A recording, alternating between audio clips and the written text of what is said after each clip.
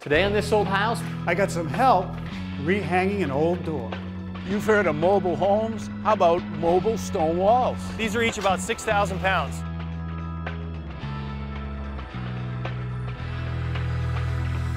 what happened to all this plumbing here? I've never seen anything like this before. There's already rot going on in that trunk. So what have you found up here? Well, a bit of a surprise. It's really the classic plumber's lament. Nice. This one right here is right on. Family that paints together stays together. Nice job. Where will a slab like this be used? The money's in the detail. That is beautiful.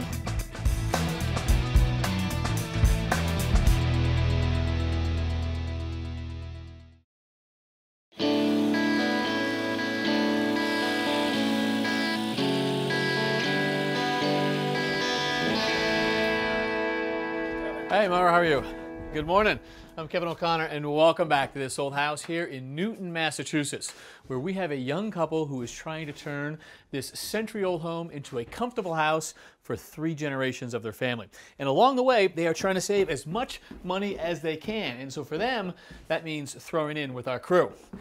So up here on the 2nd floor, Joe is actually working with Norm, putting a new door into the master suite, which is off the back of the house here. Hey, Joe. Hey, Norm. Hey, Kevin. Hey, Kevin. Look at this, huh? So we've got a new opening, but an old door. Yeah, so this door used to be the closet door in Liz's old bedroom, and it's in great shape, so we figured we could reuse it in the master. Do you concur? Oh yeah, we have to trim it a little bit, but it's gonna work. All right, sounds like a good idea. Well, I gotta meet Roger in the backyard, but this one here, that looks like a keeper to me. All right, Kevin, see you around. All right, let's put the door in the opening. Let's see how it looks. Make sure it's up against the side of the jamb, nice and tight. Okay, now if you look at the top, you can see it's tighter here than it is here. Yep. The sides look pretty good. I think all we have to do here is take a measurement, put a mark at 3/4. And the same thing over here. 3/4. Because the door might have lead paint, we're going to use respirators.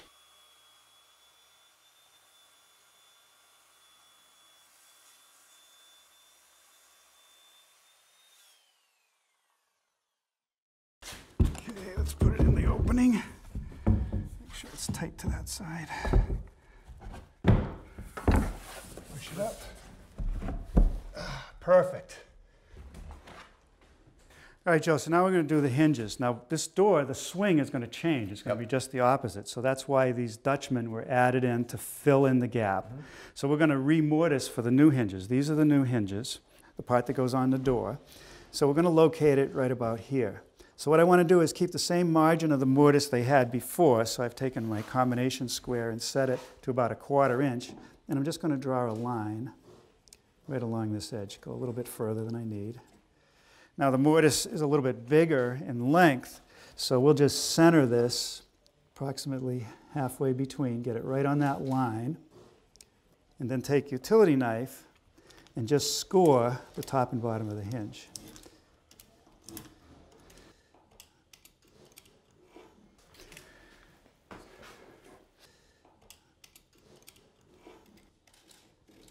So now we have to make the mortise, and we could do that with a jig and a router, but I like to do it with my chisel. You know, give it a couple of taps. Then we go to the other side, and you get to set it. And then I like to just go across the back. Across the grain is tough. With the grain is pretty easy.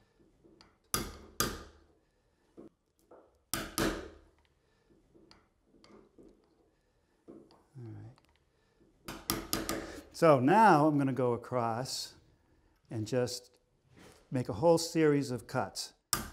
Like a couple taps, move it 1/4 inch, a couple taps, all the way across. Now doing this makes the depth of the cut consistent and easier to remove the material for the mortise.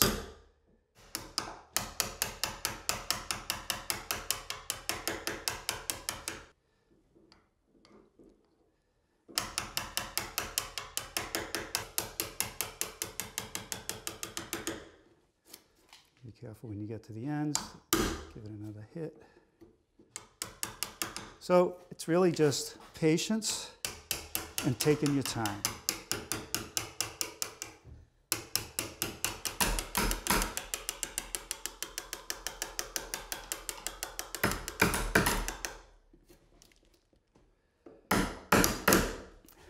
All right, how's it going? Good. Thank you there. See how it looks. Flush, flush. I think All we're ready right. to put some screws in. Can you hold it? Sure. Okay.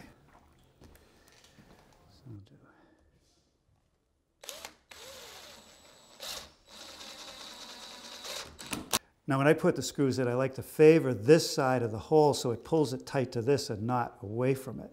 So if you go on that side, you know it's going to be nice and tight.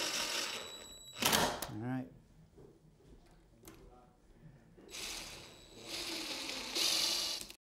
Want to tackle all your home improvement projects with confidence?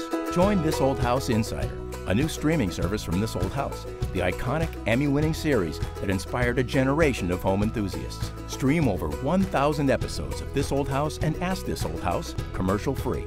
Watch it all in the This Old House app. And join live online Q&As with our experts. Best of all, you can try Insider free for 7 days. To join, go to thisoldhousemembership.com. Okay, get it in the jam again. And now we want to shim it so we get the right space at the top of the door. All right. Yeah, that's good. Good. So now we want to mark the location of the hinges. Okay. So I'm going to do, utility knife comes in handy again. I'm just going to go right at the bottom edge of the hinge there. The top. Mark there. Just hold the door so it doesn't fall on me. And we'll mark this one.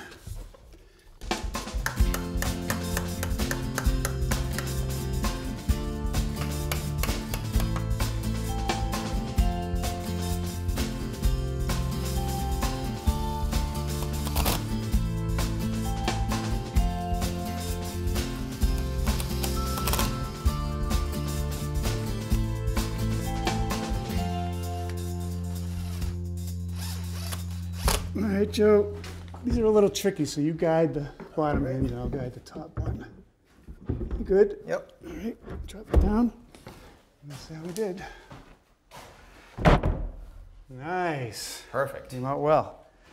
Nice job. Thanks. Now you know how to hang a door. This is great. All right. Since our first day on the project, we have known a retaining wall was needed behind the new garage. Roger has found a company with a unique way of building stone walls. We're here to meet Troy. He's going to be building the stone walls for our project house. Good morning. Hey, Roger, morning. How you doing? Good. I'm impressed. When I build a stone wall on site, I have stuff everywhere. It looks like you have a really efficient operation. We've got an extremely efficient process here. So for a job like yours, which would probably take you 2 to 3 weeks At least. on site, we're going to be able to come in and install it that morning. And that's going to save some time and money. Show me around. All right, let's go. So we've got some beautiful bulk fieldstone and other quarried products here, always on site and ready to go. We've got Vermont Chesterfield. We've got a nice Moose Creek, which is a little more tan. You see the Rockport granite. We've got New England flat. We've got your Goshen stone. And what your client picked was the New England round fieldstone.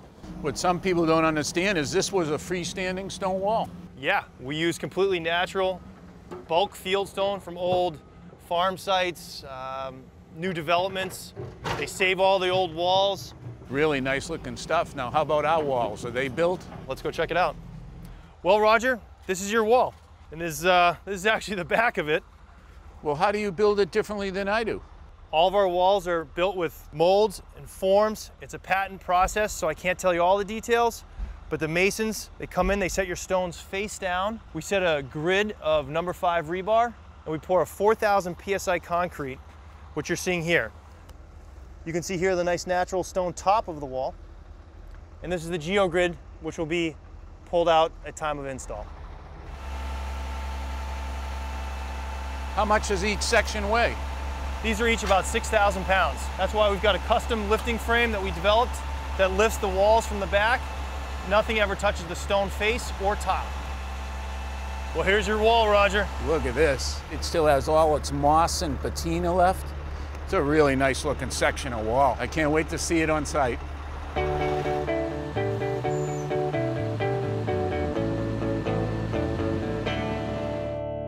Now you can watch This Old House and Ask This Old House anytime, anywhere. Download our new app to stream full episodes to your tablet, your TV, and your phone. Binge on classic episodes, catch up on recent renovations, and get step-by-step help, projects all around the house. And best of all, it's free. The most trusted home improvement information is now available on your Amazon Fire TV, Roku, Apple TV, iOS, and Android devices. Download the This Old House streaming app today. Roger, Stonewall Day, and normally you are back here with an army of guys and a mountain of boulders, and here you are raking all by yourself. I'd take every inch of this site if I was building these walls myself. But they're going to come in, and within an hour, we're going to have a whole wall set in place. I cannot wait to see this process. Neither can I.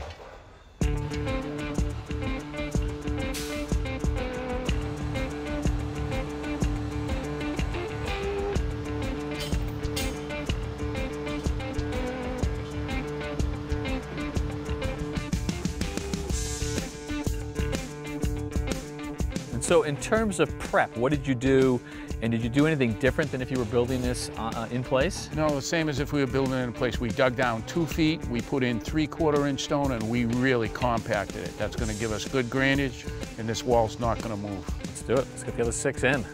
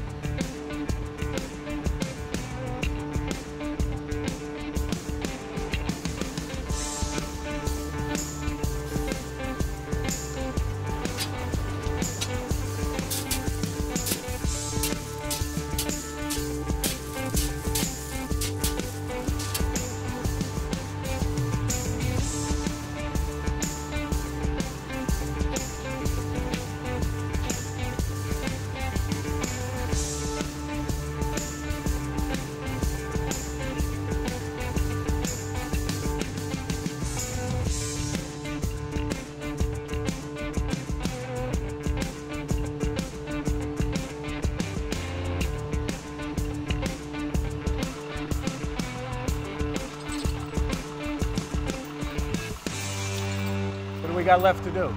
Not much. The walls are in. All that's left is a few pockets that we leave open. And you can see here in this entire stone wall that we've brought, we only need 2 or 3 of these to get rid of the joints. Oh, you're going to push it right up in here. We stave the stones for each wall. Huh. It's designed for that little hole there. Homeowners will never know. Yeah, seamless application. Yeah, I'll be honest with you, while this thing was going in, we had a bunch of trades come up, and they were thankful that Roger wasn't here for 2 weeks. At least with piles 2 of boulders buggering the whole site. I mean, this is amazing. We keep it nice and clean. Yeah. Well, I think the homeowners are going to love it, man. Thank you very much. Really appreciate it. This was fun.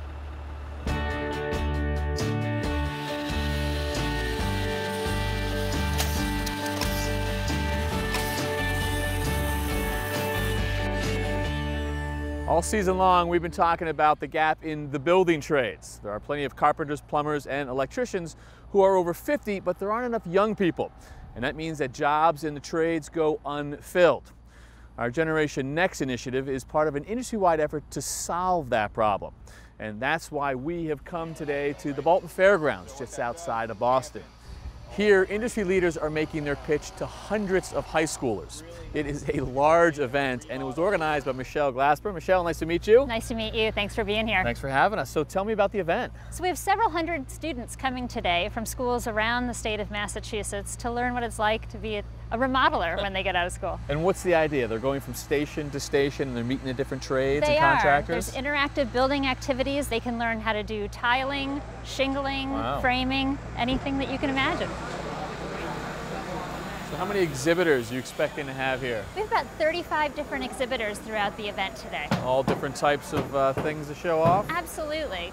This is a CNC machine. Do you think some of them are seeing this technology maybe for the first time? In some cases it's for the first time, in others it's a reinforcement of what they've learned in class in a real-life practical application. You've got instructors that will prep the site, and the students come in and waves? Exactly, very much hands-on. That's the point of today. It's for them to get their hands involved, get dirty, and experience what this is like to do for a living. So here we have a demonstration for plumbing.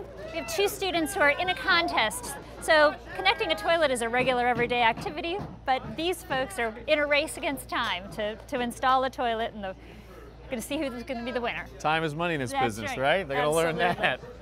And you've got all sorts of classes going on. We sure do. Down here we've got one on framing. You can see the kids are getting really involved, hands-on here to build the flooring of a mini mock room, and the walls are going up, and then eventually they'll have a roof. What a great experience.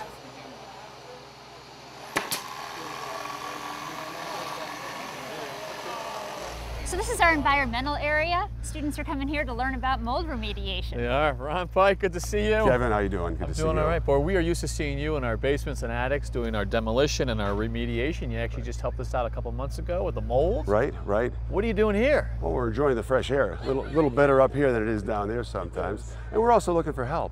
Really? We're having the hardest time now in the last 28 years we've been doing this business, trying to hire and recruit.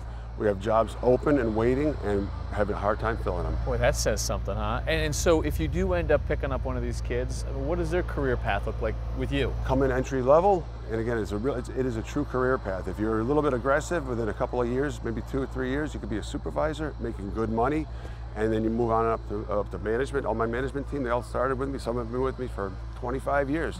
And you could be making good, solid money, as much as 6 figures.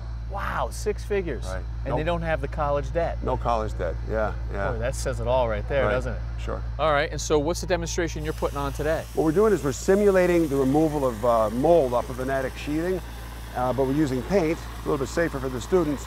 This is a dry ice blasting process. What we're doing is like sandblasting, but using dry ice pellets. They blow the mold right off the sheathing. It takes it right down by the roots, nice and clean, no chemicals. It's easier, less labor, and a very nice, efficient job.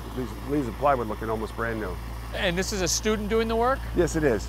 Well, I think you probably have got one of the most exciting booths right here, Ron. And the noisiest one too, Kevin. Always good to see you. Thank you, Thanks. likewise. So Michelle, how do you guys measure success for this event? So the idea here is to connect these students with the jobs that are out there that we need so desperately. And so Right. the idea is to get them into co-ops and apprenticeships and onto entry-level positions. Well, you did this last year. I mean, did that actually happen? We did in a number of cases. The students who attended the events went on to a co-op position with the exhibitors. Boy, that is great to hear. And you know what? Seeing all these kids out here, that is great to see as well. Absolutely. Appreciate the tour. Thank you. And thanks for organizing it. Thank you.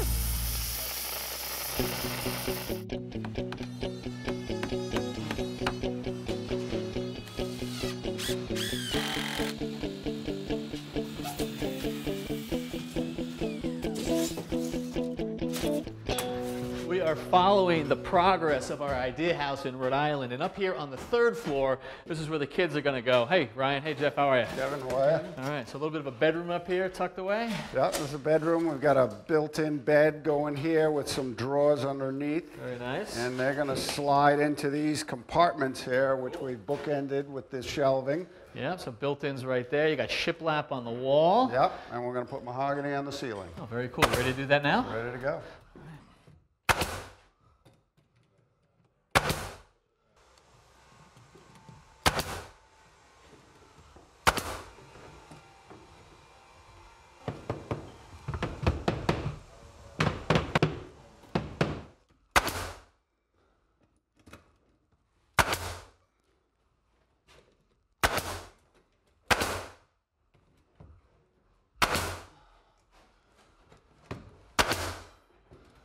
All right, next we're going to install a valance in front of this bookshelf. So to do so, we're going to clamp on a couple of blocks to help us hold it in place. All right, coming to your side, Ryan.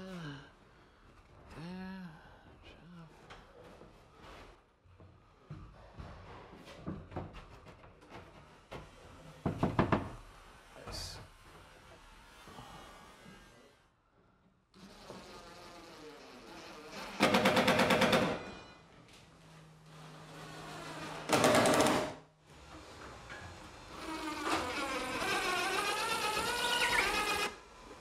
We're gluing the back of this cleat, and that's going to support a plywood top for the bed to sit on.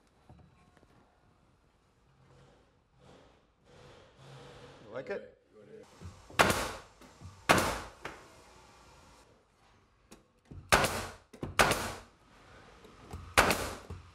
All right, we got the base to the bed that we made in the shop. Okay. I'm going to slide this into place. Slide this in.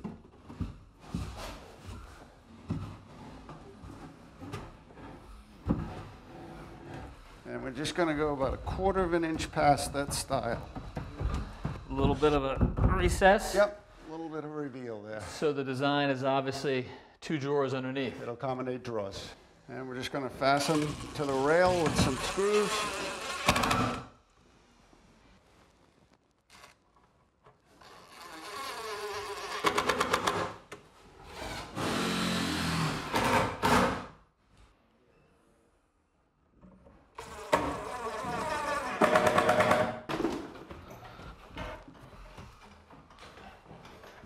All right, we'll set the top in.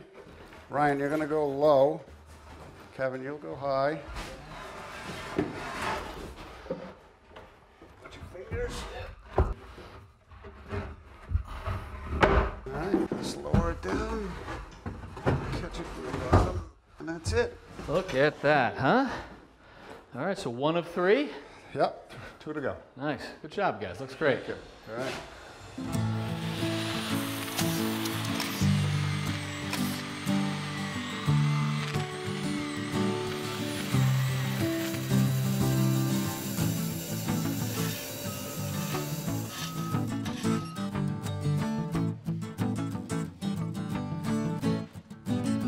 Back here at the Newton house, we've got some built-ins of our own, some of them which are original to the house, like this china cabinet right here. And believe it or not, Liz's grandmother's china is still in it. And Tommy, now that the hardwood floor is down, this one was able to be set back in place. You think that was original too? I think it was original also, but we had a little bit of a challenge trying to set this back in place because the house is leaning in. This wall is out of plumb by about 1.5 inches.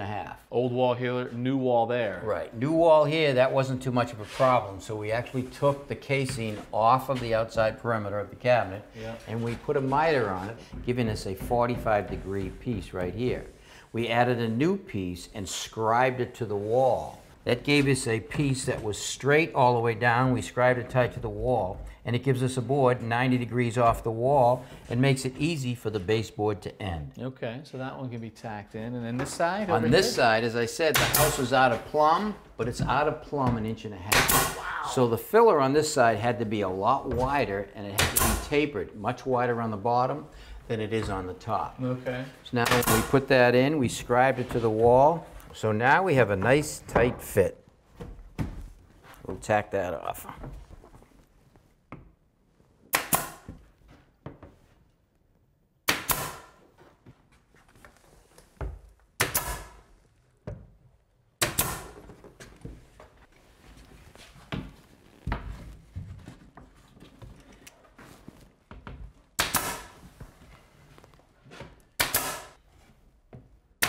All right, looks pretty good. Get some paint on that, it'll look like it was always there. A lot easier to install when the china's not in it, right? Yeah, definitely. All right, so I know next time Roger's got a big problem out front that he's going to be addressing. And Liz, our homeowner, is going to start helping with some tiling. All right. Well, until then, I'm Kevin O'Connor. I'm Massey Ford. And I'm Tom Silva. For This Old House.